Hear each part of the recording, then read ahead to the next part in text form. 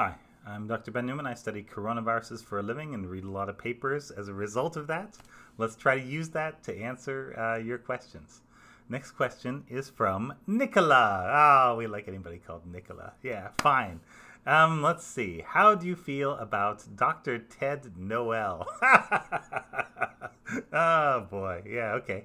I've seen a YouTube post about him saying that wearing masks is pointless. Yeah, all right. He seems like a jerk to me, but some people over here in England are taking him for gospel. Oh dear. Oh dear. Yeah, okay. Who's Dr. Ted Noel? Well, he'll tell you that he's an anesthesiologist with 36 years' experience. What he is a retired anesthesiologist. And so anesthesiologists, their job is they have to know about certain drug interactions that are going to knock you out. There are a lot of ways to knock a person out or numb a person's brain, basically, to the point where they can't feel whatever you're doing, like usually some kind of surgical intervention.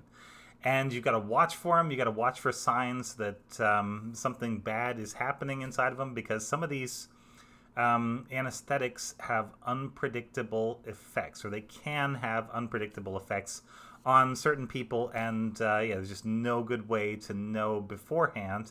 And so, yeah, they'll be sitting there. A lot of times they'll just be sitting there next to the anesthesia machine, you know, hanging out, but watching and making sure.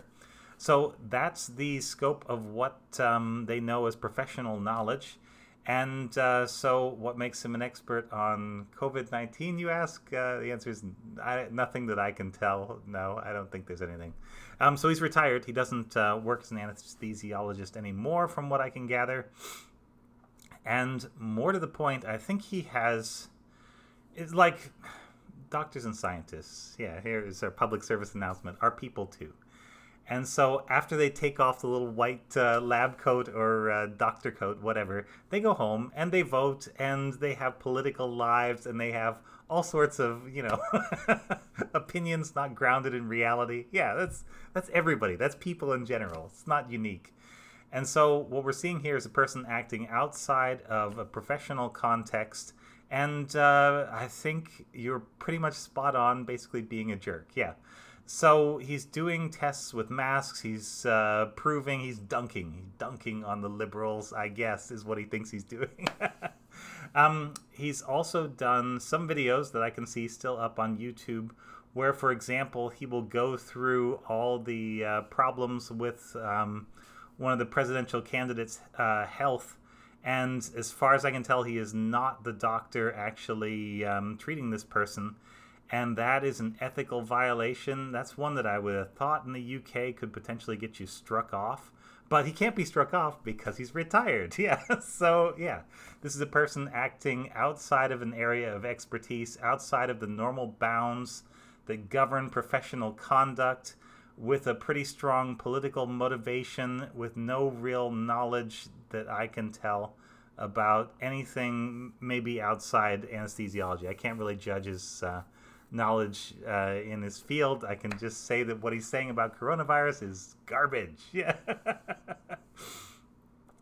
So among the things he does these mask tests, where if you watch the mask tests, they're kind of neat. So he'll take vape smoke, and yeah, I don't know what he's smoking in the vape smoke, but he'll take a big mouthful of that, lungful of that, put on a mask, and then breathe it out and show where the smoke comes out. Which, okay, yeah, it's not super scientific, but you could try to make it into something.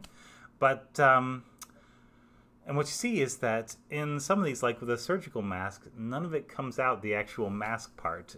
Where it comes out on all of his masks actually is most of it comes out right here, because he's not wearing any of his masks properly. So you got that little metal thing in the mask, and you need to bend it down and get it to fit. And ideally, you want a nice little snug fit right against your face. That's what makes the seal.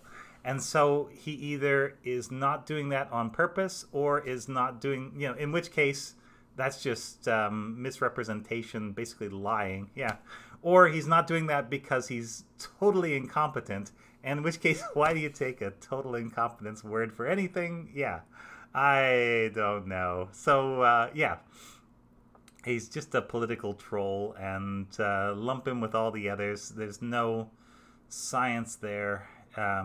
yeah, he appears to be completely incompetent in the area of virology, from what I can see in the videos that I watched. So there you go.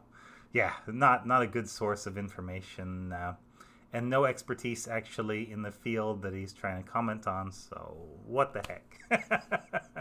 So anyway, yeah, your instincts are absolutely spot on. I hope nobody listens to this goofball. Yeah, with wow, somebody will, but at least you aren't, and that's good. Yeah. So there you go. Thanks very much. This has been Ask Dr. Ben.